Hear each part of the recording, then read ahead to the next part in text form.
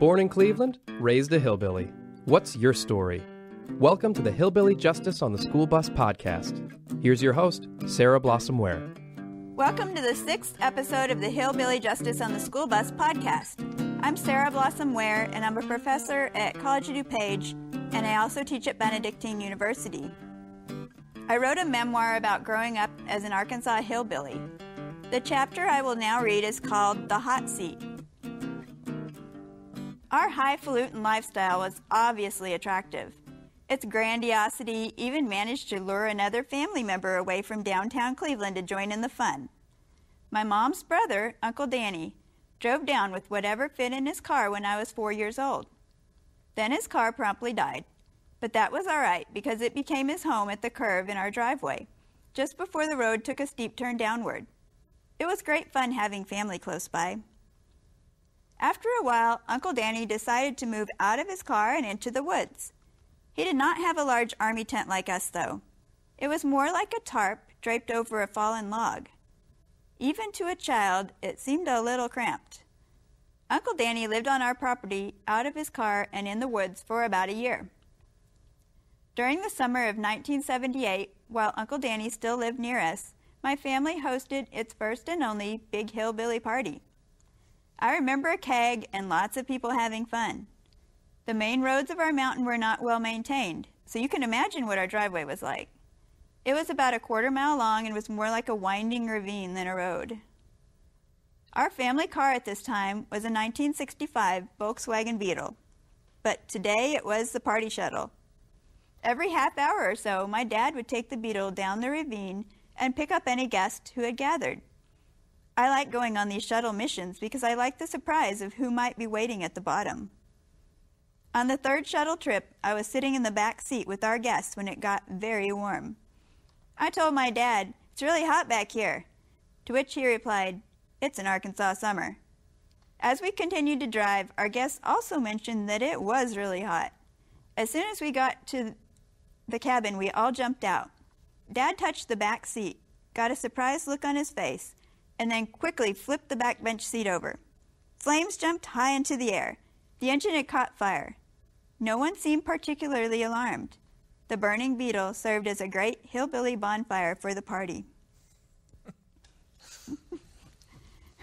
Okay, so now it's time to reintroduce our panel members.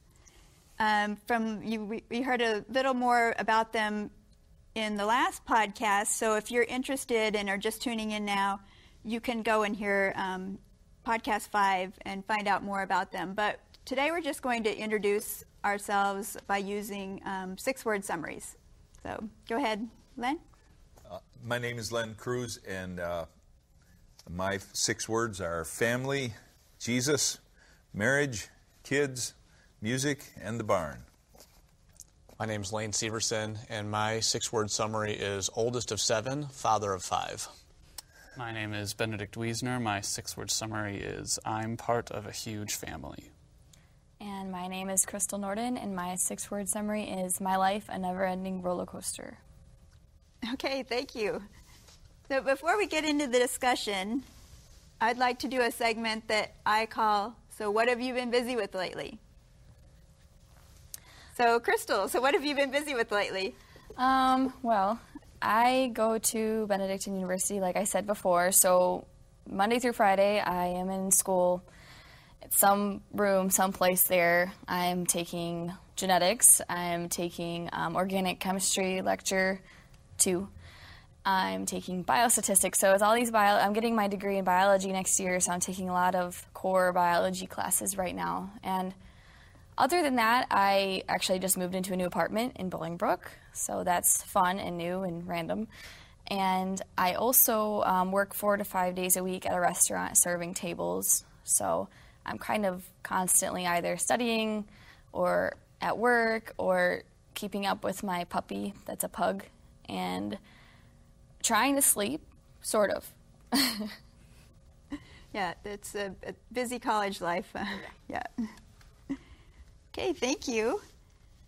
Okay, so now on to the panel discussion, which I'm really looking forward to.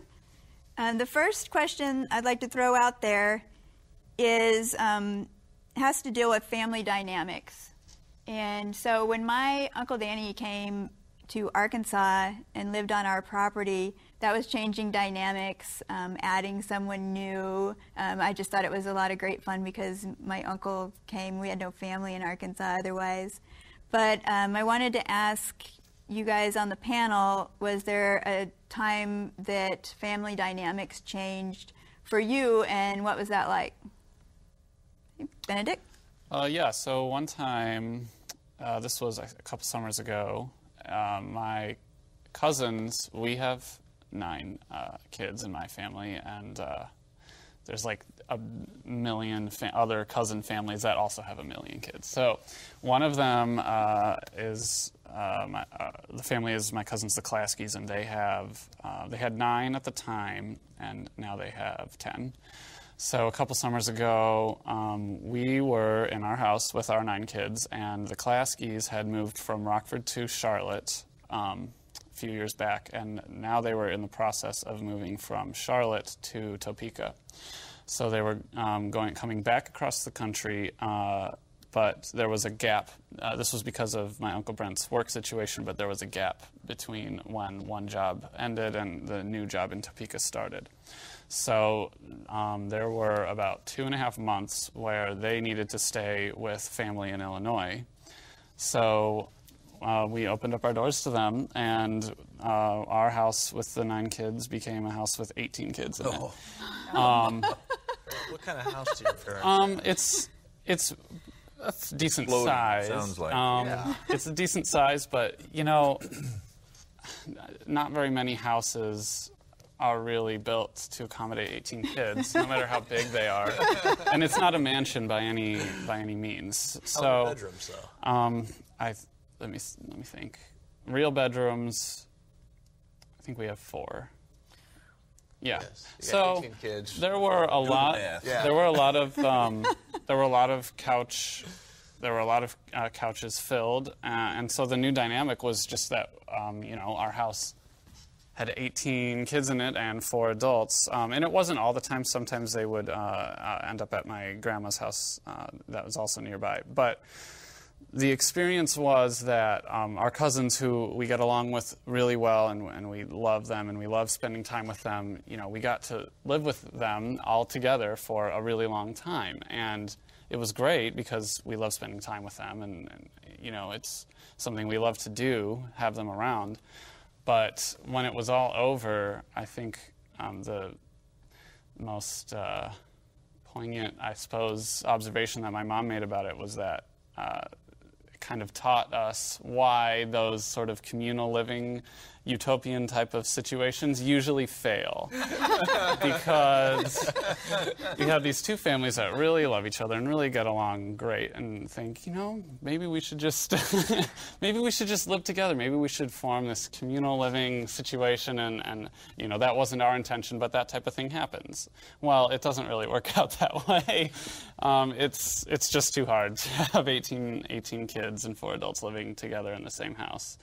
It wasn't a disaster, but by the time it was over, it was like, this is why that doesn't work. It was time to be over. It was time for us to have, to be living in 2 separate places, and then we were. But it was a great experience, and we were really thankful for it. But it taught us, it was sort of like first-hand experience, like, this is why that doesn't work. Don't try it. Try it for a while. Don't try it permanently. Yeah. All right. And who else would like to? Okay, Len? This is Len, and we have a really big house, and it's not, like you said, it's not a mansion, but it's just really big. I think we have between 5,000 and 6,000 feet of finished living space, so that's pretty big. But even so, a number of years ago, a family got in a situation just like your cousins, where they were about somewhere between 3 and 6 months was the gap between when they had to move out of their current house and when their new house was going to be ready. And this was the Naselli family, so a couple of you would know who that is. Anyway, they had 8 kids, and they moved in with us for about 3 to 6 months. I don't remember how long. And that was an amazing experience, and not in the way that you might think, really hard, because the Nasellis, the parents, are like their thing in life is family. I mean, that's pretty much. If they had their 6-word summary, it would have been kids, family, kids, family, kids, family. You know, and I mean that in a very positive way. I mean, it's just all about family. And one of the things that they really focus on is how to raise kids so that they're not out of control. And gosh, we never felt like the situation was out of control with all of those people in this living space, you know. They just did it so well, and we became, you know, pretty much permanently good friends afterwards. So it was such a wonderful experience, and their kids are really, they've really taught them how the skills of being polite, don't overextend your welcome, you know, all kinds of like important life skills. They taught them intentionally, and it was just really neat to see.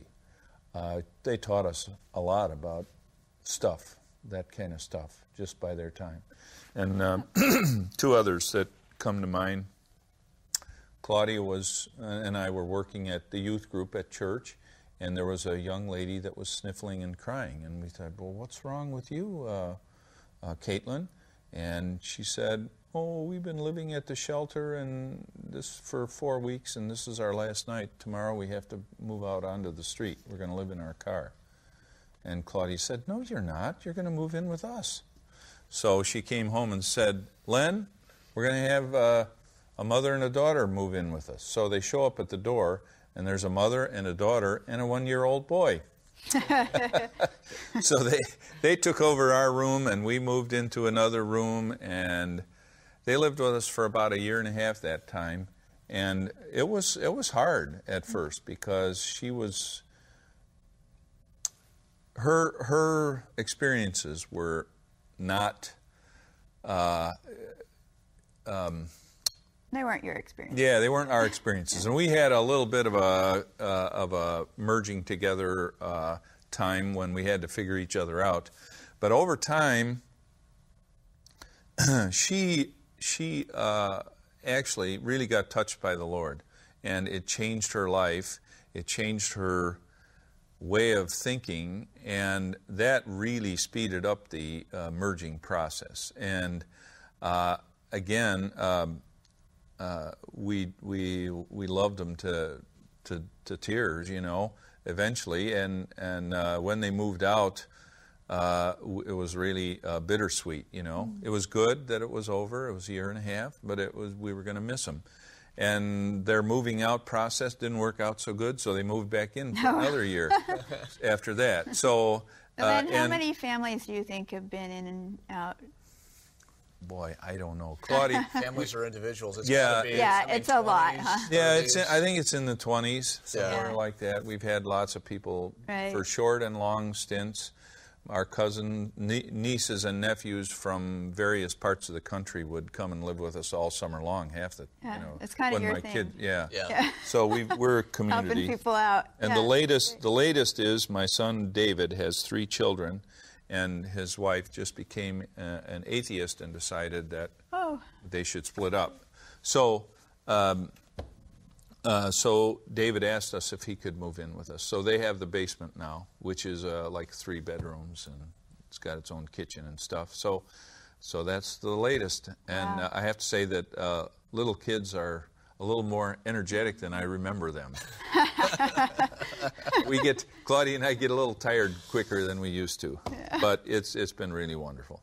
So, all right. We love the communal thing. Right. It wears us out too, though. I mean, you know, it's just like We had a situation where Lane? we were. I'm Lane. A situation where we were in between living places ourselves, our family, and we had 2 kids at the time, and we're pregnant with number 3. And a family that knew us said, well, they were kind of snowbirds, right? So they would live in the Chicago area during the summer when it's nice and do their gardening and different things. And then they would fly down to Mexico and live there during the winter.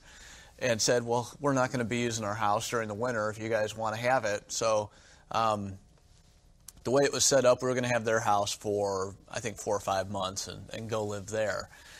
And they had they said, that use the house like you would use your own house. If you want to have Thanksgiving here, go ahead. If you want to throw a New Year's Eve party, go ahead. Whatever. This is Chuck and Moni? Chuck and Moni, yeah. Leonard knows them from church.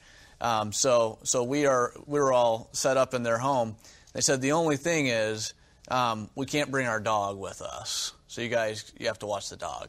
And they had this dog, Mercy, who was a miniature Doberman Pinscher. I think that's what it is. Has all the attitude of a Doberman Pinscher, but is the size of a Starbucks cup. She was just super tiny, would run around and just yap. And we said that's fine. That's more than fair. They weren't charging us rent or anything, and it helped us out. And right around, before Christmas, they had a break. Well, they were going to go visit their son, and so they came back. So it's a little bit opposite, right? We're in their house. They came back to live with us and in their own home. And that was interesting.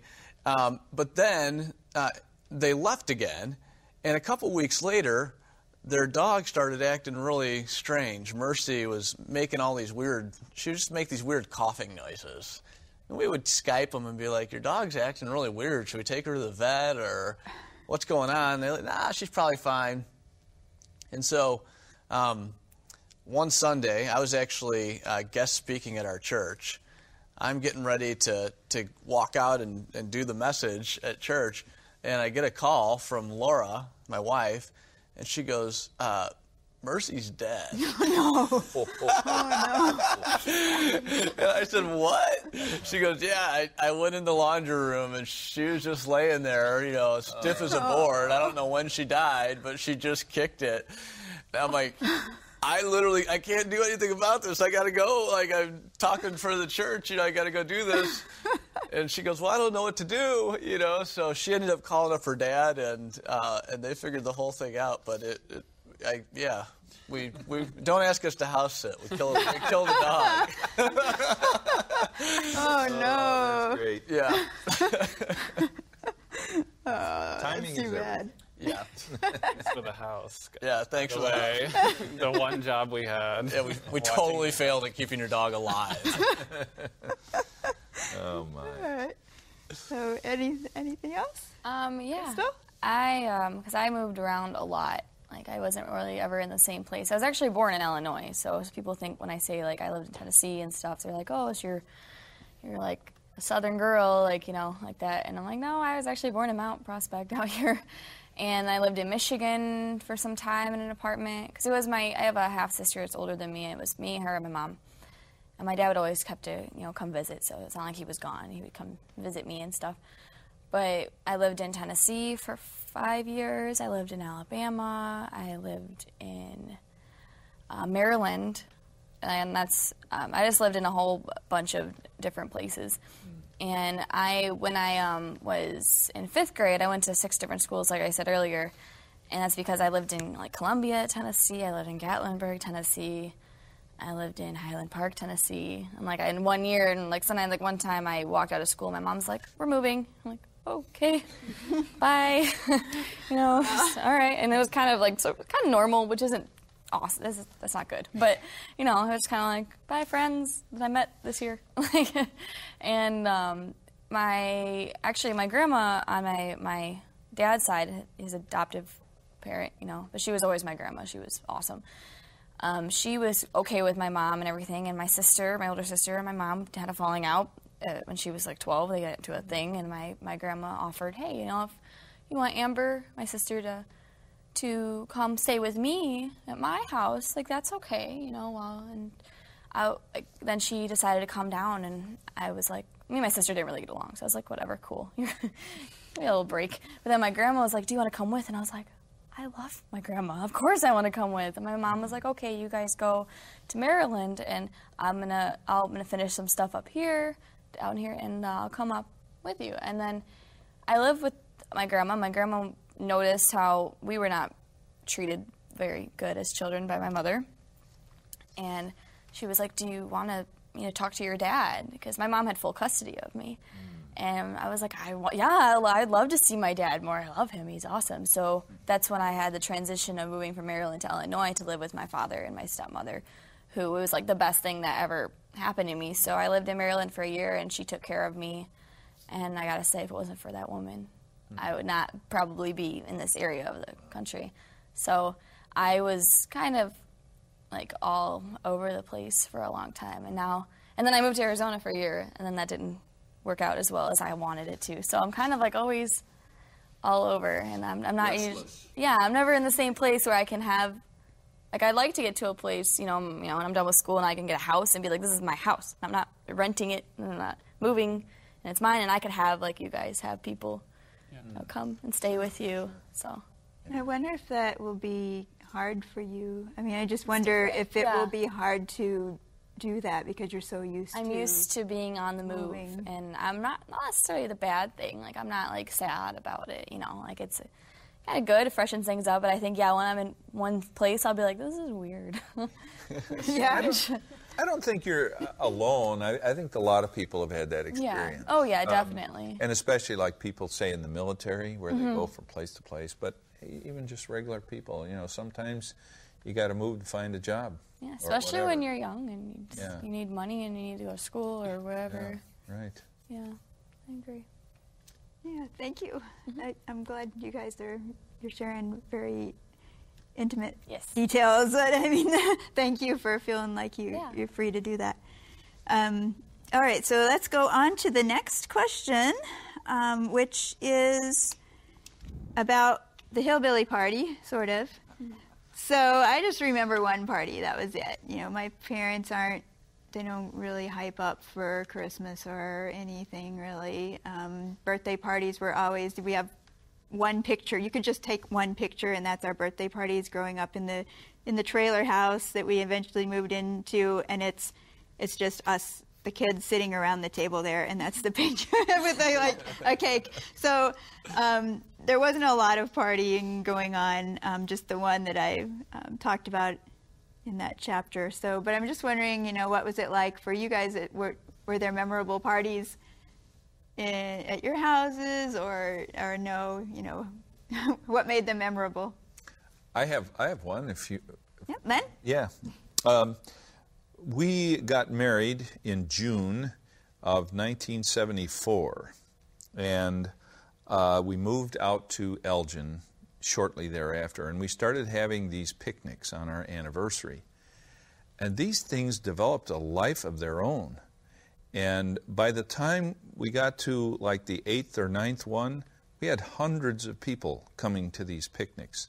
One of our friends joked, and he said, You got to get the Channel 7 minicam out here. This is awesome. There was three-legged races and tug of war and balloon toss and egg toss and this and that. I mean, just all kinds of stuff going on. And there were kids everywhere because we had, by that time we had 3, 4, 5 kids, however many, and all of our friends were in the same boat. So there were kids everywhere and grandmas and it was just a great thing. We would take over about half of Lord's Park at one time.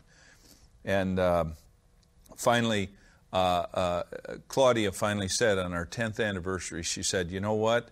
These picnics are fun, but I'm worn out. So number 10 was the last one, and I remember the pie eating contest.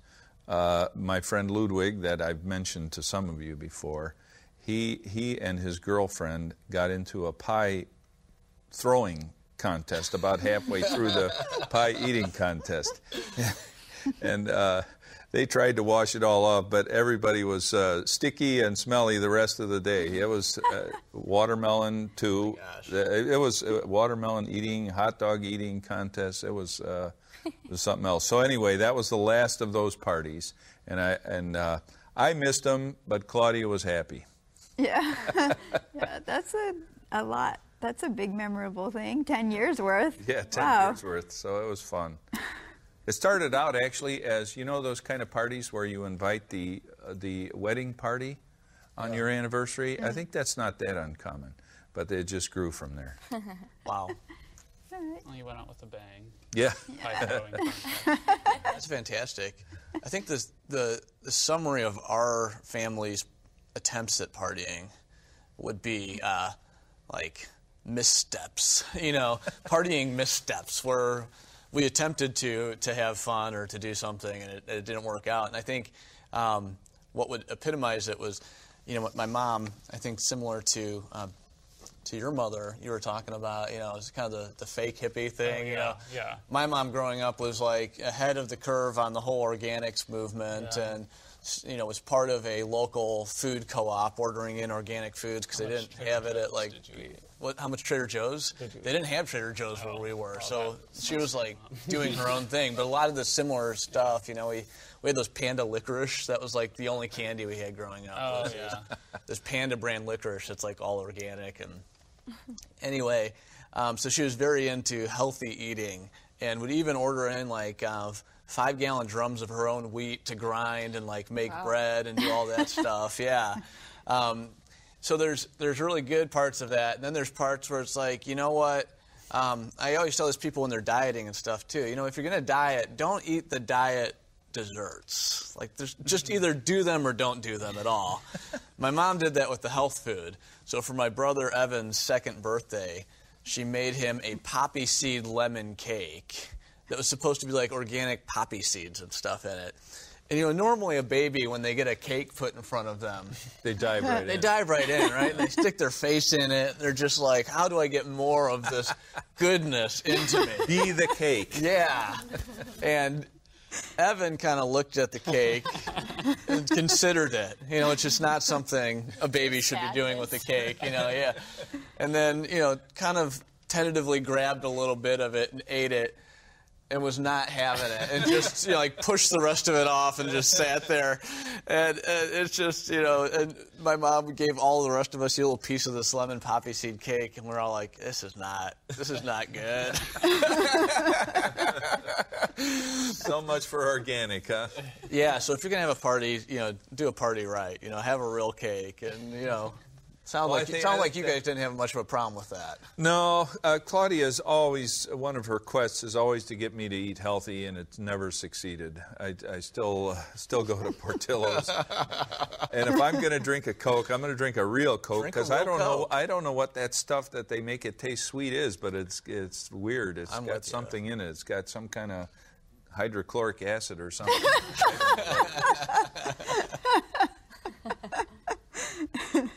Well, our parties are something that happen often in the summer.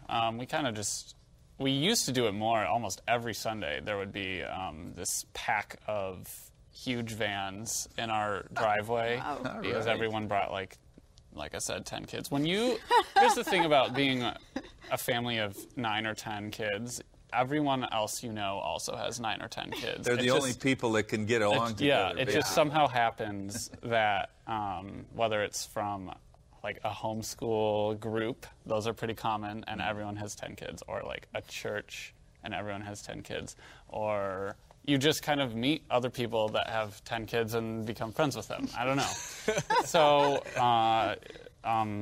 often during the summers, we have these situations where there are just a ton of people at our house and a ton of kids running around in the yard, and they just kind of, like I said, it's in a forest preserve, basically, so they kind of just run around in the forest, and hopefully they're back by the time the party's over. But you want to have at least 90% return. Yeah, you got a good return on investment on the party if you get 90% of the kids back. So the biggest thing about them, though, is that everyone brings instruments, banjos and drums and guitars, basses, ukuleles, and it's just this like kaleidoscope of instruments, and everyone is just basically jamming, and our whole neighborhood sounds like a country folk punk concert, and it lasts until like 1 or 2 in the morning, and that's it. So that's the summer party experience at the Wiesner house, and they're really fun, and something I've really appreciate it. And So this summer we're all you're going. all invited to Wildwood I'll have Drive. to But find you a have few to more bring kids. at least 8 kids with Yeah. Yeah, I got neighbors. I'll be part of the group. Okay. Yeah, Or we three. could sync up too. I think Yeah. our kids plus your kids, we have enough. Our house is just kind of that way where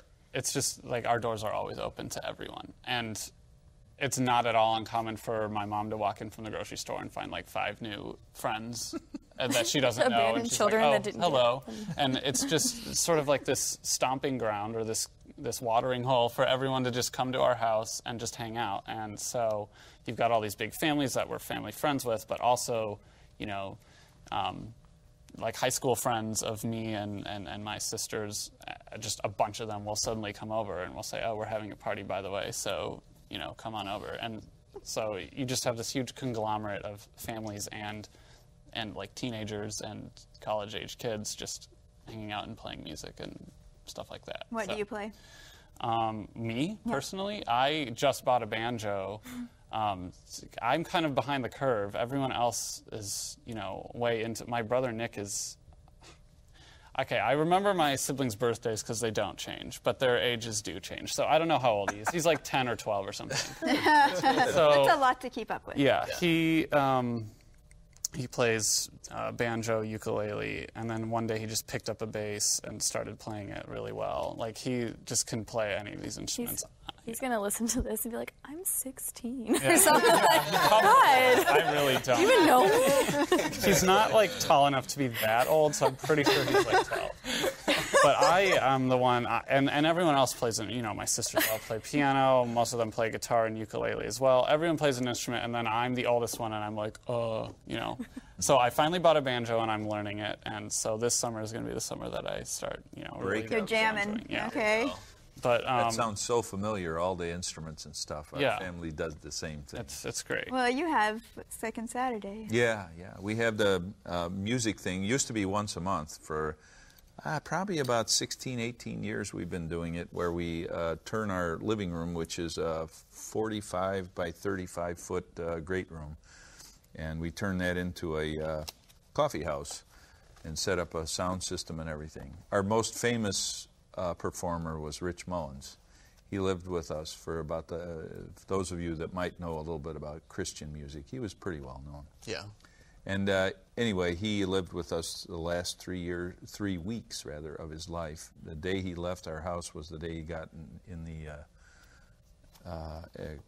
accident with the truck that killed him. And but anyway, we would open it up and you know, people would come from all over the place, Wisconsin, Indiana, all kinds of places. And the skill range was pretty wide, too. Wide, because you had some people like... Talent is optional was our slogan. And it was true, because one of the memories of Laura and I's dating years is that we tried to do a duet thing at one of these Second Saturdays. And we both remember it, and I'm sure it was, as completely horrific. And even today, if either one of us mentions it, we both get, like, completely embarrassed. You have that feeling in your stomach, like, why did we do that? Playing instruments, duet? Oh, yeah. So I had written a song, I guess you would call it, and I was trying to play the guitar, and Laura's actually a talented piano player, but only... Like, she has to have all the notes in front of her, so she's not used to... She has to have the dots. She has to be reading the music, and she would tell herself she can't jam. And I can't play along with music, and it was just a disaster. It's funny to think back on, but, you know. Well, Bill Schenk outdid you. He tried to do a jam session singing and he asked, can anybody play guitar along with us? And this gentleman who was there... who had no idea how to jam, tried to jam with, and Bill is not that good of a singer anyway, he would admit that. Anyway, I'm sure he had something really good in his mind because he's a great arranger. He and my son Pete come up with some great stuff. But the mix didn't work very well. And you had people streaming for the exits about halfway through the song, I think. Oh, man. All right, well, Crystal, what do you have? Okay, well, first thing you should know is that the Nordan family, my parents and my little brother, and we're very modern when it comes to parties. And my parents also think that they're 22, and I'm 21, so it's weird. And they thought they were 22 like when I was like 16, so I couldn't even partake in their kind of fun. But my parents, like all the time, like even like little parties, kind of parties, have my neighbors over, and they're all friends. They all have kids around the same age. It's like it's just smaller, like a couple kids. And they all hang out, like all buddies, and they drink and eat food and do all this stuff. But for instance, I had a birthday party for my 16th birthday, and then my 18th also, and I think I had a going away type thing when I went to Arizona. But my 18th stands out because, one, we had a DJ, which was even cooler than the small band I had at my 16th, which was just a local band that played. But we had a DJ, that was my neighbor, and we had not a bounce house, but like the adult bounce house where you could actually like hurt yourself, like the ones that you can like joust on. Oh yeah. And like there's like a bungee run. Right. And it's just like, you should have to take out like an insurance policy for this kind of stuff because Probably do. I don't even know, but my dad's friend owns waivers. If you're going to use this, you're on your own, babe. my dad's friend owns a bounce house place, so we got to like keep it like all night, which was dumb because you have a bunch of people who are playing bags in the sun all day, drinking, like a bunch of adults who think that they're 22 and invincible. Yeah. And they're on it, and it's next to this fence, and I was taking after my father I talked about and doing a cartwheel and doing a round off on this because it's bouncy and fun, and I like there's like the edge of it, and I just like I was gonna fall into it because it's bouncy. Okay, well when it's against a fence, it's not. It kind of goes in farther, and I whacked my head so hard on this fence, and I just remember sitting down, and like my friend who was in my neighborhood was like, "Are you okay?" And that's all I remember. And I was like, "Yeah, I'm great." And then I woke up the next day in my bed, and my friend was like, left me a note like next to my pillow. My good friend back then, she was like, "Hey, I put you to bed." Like, I'm like, "What's wrong with me?" And 2 days later, I found out she's like, "Yeah, you hit your head pretty hard." And I'm like, "When did I hit my head?" She's like, "You hit your head on that fence at your birthday." I'm like, "And you put me to sleep? I had a concussion." She's like, "Yeah, you threw up too." I'm like, she's like, "I thought you were just sick." I'm like, "No, So you were at this big alcohol party throwing up and couldn't remember what's going on. Yeah, and she's like, "I thought you were just..." Obviously, I just drank too much. No. But actually, really serious. Yeah, I was like, "You shouldn't have put me to sleep. I probably should have stayed up a little." She's like, "Oh, my bad." Like, and like, I mean, there was a lot of like casualties, and my stepmom chipped her tooth. My neighbor broke his wrist. And I'm like, you guys are, my parents. Yeah, they are fun people at the Nordans. They are, and it's like, and it'll be like any excuse to have a party. It's like, oh, it's National Cat Day. Woo, let's do something awesome. Talk like a pirate day. Yeah, they'd be like, "Oh, that sounds great. Is it on a Friday?" Okay, great. That's fantastic. I don't have to work for another 48 hours. So I love them. They're so much fun. And now that I'm older and I can partake in in adult conversations and drink and all that kind of stuff with them, and it's a lot of fun. I love all of them. It's like they're on the same, but they think that they're my age, and I sometimes have to think that I'm their parent. Sometimes I'm like, "Come on, let's go to bed. We're done tonight. Let me lock up the house." Yeah, I'm like, "Hey, calm down." So I'm taking the tap out of the keg. Done. Yeah. We used to have a kegerator in my parents' garage. There you go. And I was like, "That's pretty cool." I mean, it's not there anymore, but that's kind of cool. My parents, they're fun people. If you ever want to have some fun, so we're going to Benedict's for the jam session. And we're going to Crystal's for the after party, late night DJ. It was once a year we get the cops called just because loud music, and There you go. my dad's like, "It's fine. You want to come hang out?" I don't think that's happened to us yet. No. I mean, I don't know if you heard of Manuka, Illinois. Manuka, sure. Yeah, Party I Central. say It's about this big. How do you say it? Manuka. Manuka. People say Manuka, and it makes my ears hurt. Yeah, see, So I just everyone- hurt you there. Manuka. Sorry about that. Manuka. Okay. I just Shanahan. always know it exists and that it's like It's this big. Way the heck's down It's a south, truck stop. right? Yeah, it's Oh wow. Okay. yeah, it would take, I don't know, from here, from the university. It used You're to not take that me- far from Joliet. Oh right? no, I work in Joliet. Because so, that yeah. would give everybody a reference. Yes, here. Joliet. Joliet it would take me 10 minutes to get to my house from Joliet. So, but it's like giant truck stop. it's like gas station, Taco Bell, McDonald's, and gas stations. And it's like, welcome to Minooka, where we have corn and gas stations. And parties. And parties. And, Great And, parties. yeah, there you go.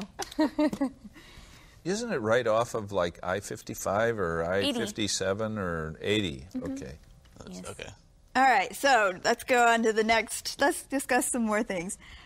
This is a question from my mom. So she says, okay, country folks know how to make the best of things, like with the burning beetle. We just, nobody really got upset, and it was like really cool to watch it burn. Never. So describe a time when your parents or grandparents made the best of a tough situation. Well, Benedict. I have, yeah. So the legendary tough situation of my childhood was in the early 2000s. I think it started in 2000 and lasted through like 2002, maybe early 2002. My dad quit his job and got sued for quitting his job, and it was a real mess. He worked for a hedge fund, I think, and there was a lot of greed involved, and it was a messy situation and not a happy thing. And after it all culminated, he ended up winning. So it was not a lawsuit that we lost, but it was a really horrible thing to be getting sued. And so he did not have a job. He was getting sued. He had all these legal fees, an unbelievable amount of stress on my parents, and then my mom got pregnant with kid number 5. Was that 7757 or? No, that's Nick. That's the one I was talking about, the musician. So when that first happened, my mom was like, God is just laughing at us at this point, or whatever. Like, this is, are you kidding me? We got pregnant right now, and we have no money. We have no idea what the future is going to hold. We might be, homeless. Who knows what's going to happen? It didn't end up happening that way, but that was like the most crisis pregnancy time ever. So I guess the way they made the best out of that situation is just by, by the time Nick was born, he was like the best baby ever. And the previous baby, Cecilia, had been the worst baby ever. She was like so horrible, did not stop crying, would not eat, just like, and the worst pregnancy too. My mom said she was really sick. So Nick ended up being like this perfect baby, unbelievably happy all the time, like the fattest, cutest baby. He was like just a ball of fat. And now he's grown into this like really happy kid who plays music all the time. So I guess looking back on it, they just have this attitude like, we could not believe how bad this timing was for suddenly we're pregnant with Nick, and we have already 4 kids to feed and no job, and things are just horrible right now. But like, there's no, you can't even describe how worth it is to like have Nick around, that type of thing. And so, yeah, the way they made the best out of the situation was just by realizing, no matter how hard it was, Nick, just like the other 8, is a huge blessing, and we love having him. And so it seemed like the worst timing in the world, but, at this point, it's a good thing that Nick's around. Aw, that's a nice story. Yeah, that's good. Anyone else? Don't get me started. Okay, well, we'll let Crystal go. I guess I could talk about my grandma. So my grandma Carol is my dad's adopted mother. She passed away when I was 17, and she was very she super took care of me after all my life. She taught me. She lived in Tennessee too, and then she lived in Maryland. She lived a bunch of places. But she was like the kind of woman that taught me how to swim, and I was I don't know. She didn't have a daughter, so it was I was her baby. And I have my older sister, but we had different fathers. So. And she loved her too, but I was just I was the little one. I was always around. I was always like, Grandma, And my grandma, she went through so much. My grandma actually had one eye. and she was awesome because of it. Like, she's so cool. And I used to like be like, she had like a glass eye. She lost it when she was younger, like with a complication of a surgery, like, you know, a long time ago when she was probably a teenager or something. She said she used to have a glass eye, and she'd put it in, like, make it fall out, and be like, "Oh my God, Mom!" to her mom, and she'd be like, "Carol, don't do that." So she was comfortable. It's not like it was like a bad thing. She was comfortable with it, you know. And I used to like make faces at her and be like, "You can't see me," which is not nice. But she's my grandma, and she like had a lot of health issues. She had breast cancer twice, and she got both actually removed like at different times, and she then got leukemia and died of pneumonia when I was 17. So she was like a trooper. Like, she was like this fat lady, and like, you know, but she's always so happy, and she, you know, took care of me and my sister when we were younger. So is she the Polish one that no, talked this about is Shvinia? no, this is no, Maryland grandma, this right? is Maryland grandma. I know, I got a lot of grandmas. And that was got a lot of people going on. No, this is my grandma Carol. She's I call her my Johnny Cash grandma because she really, really, really liked Johnny Cash. I actually have a tattoo on my foot of Johnny Cash lyrics for her when she passed, or after a couple years. So, but she like took care of us, and she got kind of just screwed over by a lot of people in her life. And I mean, but she was always like pushing forward and like looking at the best in people. Like, people were like, "Oh, can I stay with you at your place, or can I, like, do you have any money I could borrow? I'll pay you back." And she didn't have a lot at all, but she always like gave everything, and like that's kind of the attitude. Yeah, like, that's great. I don't know if I'm going off track at all, but like the attitude I have is, you know, like, you should look for the best in people. I mean, not always, because she kind of sometimes had the worst luck, but she went through a lot of tragedies, and she like I never saw her put like her head down, even though she had so much going on with her. She was like, as long as I got my little family, like, I'm good. Aw, So, yeah, That's awesome. yeah, that's sweet. she was super cool. So speaking of track, what was the original question? I know. I kind of went off on No, This is great. the original question is describe a time when someone made the best of a tough situation Yeah. Oh, yeah. All right. when you're growing up. So that was definitely on track. That was awesome, actually. Yeah. Good one. So, any other takers on that one? I'll defer to the rest of you. I've said enough. Yeah? No? All right, so let's go to what's become my favorite question. We had, with the last panel, I had this question, and I liked the answer so much that I think probably with every panel we'll have this question. So this is when, way back, a few podcasts back, there was a story about when my dad took my brothers for a walk, and they came back with no shoes on. And my mom never could figure out why. No one would ever tell her. My father wouldn't tell her, and my brothers wouldn't tell her. They just said they didn't know. And only a few years back, she found out the real story. So this is the question of the hour to the panel here, was there something in your childhood that you did not know the whole story of until much later on? Well, I'll jump right into All right. Elaine? Yeah, this is Lane. I had mentioned before my grandpa being kind of a road rage person, and my mom inheriting that. And there's these fantastic stories. My grandpa's road rage actually is legendary, because there's these fantastic stories of him and his brothers driving up to Wisconsin. They were building a cabin up there, and there's a story where they were driving back and they had gotten cut off by a guy. And my grandpa just went nuts and drove up next to them and forced them off the road, and then walked back, pulled the guy out of his car, and just slugs him in the face. Oh, and then gets back in his car and drives off.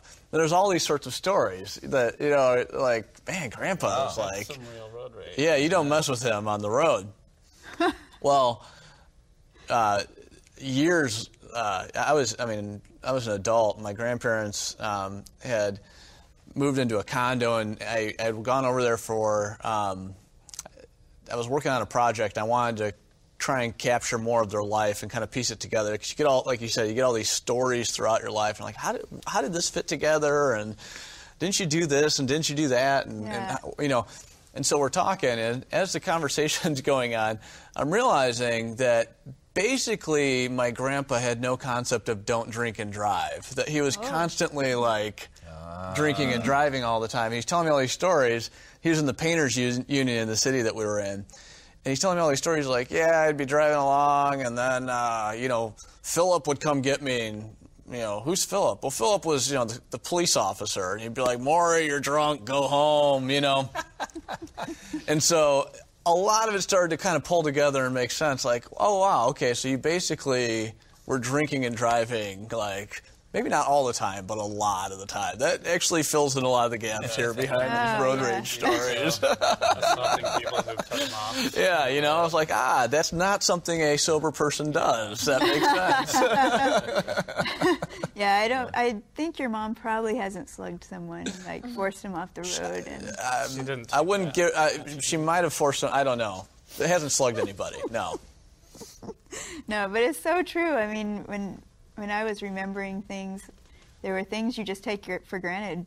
You hear things, and then later when somebody asks a certain question, like with my bath, somebody asked me once, so what did you do in the winter for a bath? And I was blank. I had no answer.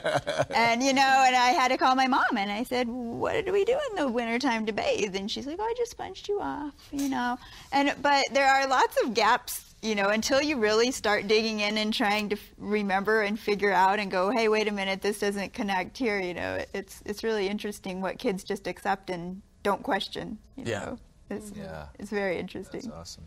Crystal, you have some I do have story? mine's kind of not like the happiest type of story, but so like I said, my real mother had some issues. She obviously had some issues, with herself, and I'm hoping working on that now. But we lived with her. Me and my sister lived with her when we were small, and I remember a time going to the dentist with my sister and my mom was in there for a while. And I don't remember what we were doing. I just played with the little kid things that they have going on. And I remember another time, my mom was now able. She had dentures. My mom now had dentures. She could take them out, and it was weird. And I didn't really understand. I'm like, why do you brush have... my teeth for me? Yeah, and she was only in her 30s, early 30s, and I didn't question it. I was like, oh, Mom, you have fake teeth, and it freaks me out. Don't let me see that. Yeah. That's weird. And we asked her, why did you, they're like, oh, she's like, they had to remove some of my teeth. And I'm like, why? She's like, well, I just brushed them too hard and this and that. And she said something. And I was like, oh, okay, that makes sense. I'm 7, I don't know. Sure. Yeah. And I told my father, just a couple years ago, I was like, yeah, Mom, remember she has dentures? Because they weren't together anymore at this point at all for a long time. And I'm like, she had, dentures from brushing your teeth too hard and stuff. And he's like, what? He's like, that makes no sense. He's like, Crystal, your mom was so bulimic for so long that the enamel on her teeth just disintegrated, and she had to have them pulled. And obviously it's not probably the kind of story you want to tell your little children. Right. So she told us that, but I didn't even know until I was 18. I didn't know that was a consequence of... Yeah, the It's because of acid, the acid stomach from your acid. Stomach acid. So I thought for a long time, I was like, wow, my mom, she's getting punished for having such great hygiene. Poor thing, It is weird that your mom's solution to, I don't want to tell this horrible story about my bulimia, so I will teach Crystal the lesson. Do not brush your teeth too hard, or your teeth will fall out. I was like, ooh, I don't want that to happen to me. Yeah, good thing you didn't take it to heart. That's sad, and I think after that she didn't really struggle with that anymore usually. If you have that kind of thing happen to you, but it was having all the teeth pulled out of my head. Yeah, I'll probably teach you well, that's probably not the route to go down. Put up with the extra little body fat, huh? It's a sickness in itself, but that's just something I learned when I was way older, and I'm like, oh, I feel like that's sadder than I thought it was going to be. Yeah, but it's kind of the same thing. That's what she said. So Mom says, Mom's right. You just Mom's believe right. your parents. Right. I mean, you do. They know Who all. else are you going to believe, Yeah. right? I think whatever stories I don't know the full story of yet, I still don't know. You don't know. I can't think of something like that. There's probably so many. There's probably so many. I'm just anxious to, I'm sure in 10 years I'll know all sorts of Well, my grandfather, my grandparents, I don't know if it was a poker game or what, but He swapped his farm in Mitchell, South Dakota, which had a lovely, Victorian house on it, but it was a small farm, 100 and some acres. And they were on their 10th kid, and he said, this farm is too small for us. So he swapped sight unseen for a ranch, a 1,000-acre ranch. Ooh, sounds big, right? In western South Dakota, and it's actually currently now part of the Badlands National Monument. Oh, no. It was not a good farm, and it was a sod house. So that may have started things, but when my dad was 6, his mother kicked his father out of the house. And I never really heard why that ever happened. My dad never wanted to talk about that. And maybe he didn't know because he was kind of little, but I found out later at one of my cousins, you know how every family has somebody that's like the person that organizes all the reunions and Yep. does all that kind of stuff. Well, that's her. And she did interviews of each of the, I think there were 10 or 11 remaining aunts and uncles and my dad. And some of the truth of that came out. I knew that my Aunt Hannah, I never saw her. She died in her 30s. And she was gone before I was born. And it turns out that one of the stories was that she got kicked out of the house because she tried to stop her father from really punishing one of the little kids for something that she considered very minor. And when she did that, he kicked her out of the house permanently. He said, you have to go now. She grabbed a suitcase, put her stuff in. It's the last time she ever came home. He was a tyrant, I guess. And that was one thing. And the other thing was there were always stories about Grandma being mad at Grandpa for taking care of his dear friends when our house is falling apart. The sod has leaks in it, and it was a sod house. You know those things you see in the history books of the pioneers in their sod houses? That's the kind of house they had. And so that might have been the other part, but I guess she did kick him out when my dad was 6. And he died 5 years later, and so I never knew my grandpa, but that was one of those kind of secrets. Wow. Yeah. It's what's so important about writing things down or getting the oral histories. The history of stuff. Yeah, right. Right. Because when they're gone, then gone. people wonder later and nobody's around too to late. find out anything. Yeah. That's really neat that she did that. Yeah. Is it written down somewhere? Yeah. I have it it's a little notebook, a binder with all the interviews in it. They're all fascinating to read. Oh, great. All right. So I don't know if anyone has any final says or... I'm good. Thank you for listening to the Hillbilly Justice on the School Bus podcast. Tune in next time to find out about our hillbilly summer sausage. Until then, dream big and have fun.